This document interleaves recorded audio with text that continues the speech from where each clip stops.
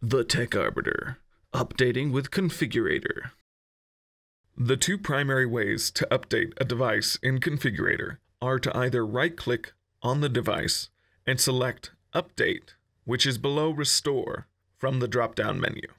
Alternatively, you can select Update from the toolbar near the top of the screen. You will be asked if you want to install the latest version of iOS, which you will accept. Now, the update process can take a while, so it would be prudent to be either multitasking or making yourself a cup of coffee. Don't forget that by selecting multiple devices, you can update them all at once.